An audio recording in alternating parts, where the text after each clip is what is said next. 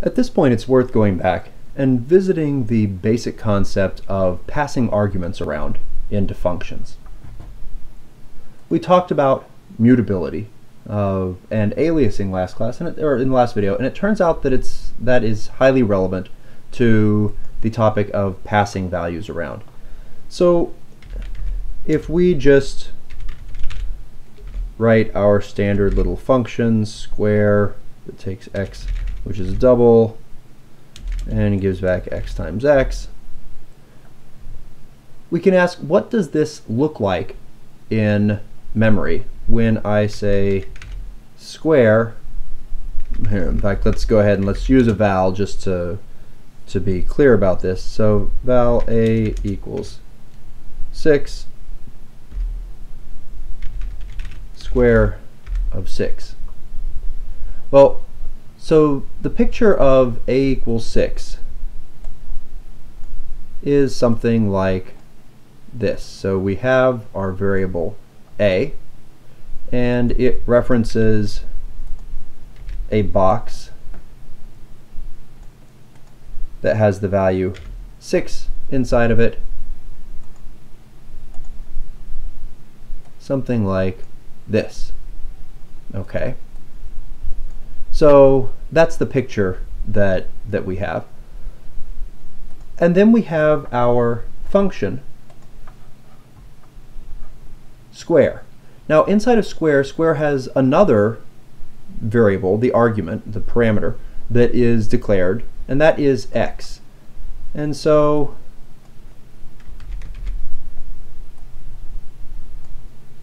inside of the function we have an x, but it turns out that when we call it, x winds up referencing the thing that the argument had passed to. So basically inside of this function, x becomes an alias for 6, and for the 6 that a references here. So this is the way to think of what happens with normal argument passing. Why is this significant? Well, when we talked about aliasing, we created an array ARR, and then we set val b equals ARR to make an alias. And you might have felt like, well, this is silly. I would never actually do this, or when I did this, I would know that I was making an alias, and so I wouldn't mess anything up. However, this passing an argument into a function is making an alias. So instead of having a be the simple integer or value 6 here, what if a instead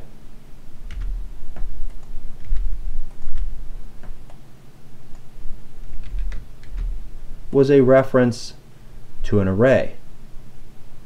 Well, then we have a picture that's something like this. And now if we had a function that takes that array, and in fact we have done exactly this. We have had functions like fill array, where we passed in an array and an index. And actually, let's call this 0 array so I don't have to pass anything else in. And what I want to do is this function is going to go through and set every value in this array to be 0. So if, let's go ahead and put some curly braces, if I is less than a dot length, then I'm going to set a sub I to 0 and call 0 array on a and I plus 1. And if I have an array like ARR, except, yeah, I can say 0 array of ARR, I need an extra O in there, and 0. And now ARR is all zeros. Okay. How did that work? Well, it worked because this function 0 array is getting an alias for the outside array. So the picture in this case is our outside variable is called ARR. Inside of the function, we had this variable called a, but when we call it, and we also had an I, so technically there's an a and an I, but the I isn't all that interesting to us. The a points to there, and the I, at least when we call it the first time, it points to an integer that was originally 0. Okay. And then we check if I is less than the length, which it is, and then we store a 0 in A, but A is just an alias for ARR, so we actually store a 0 in that array. And then we recursively call with I plus 1, in which case we technically make another A. It's not the same one, because with these recursive functions you're always getting a new one with every call. So we get another A that's also an alias for this, and the next call makes another A that's also an alias for this. So in these recursive calls, you might not think about it, but you're making lots of aliases for the things that you're passing in. And that means that things like this array have effectively lots of different names that are referring to them.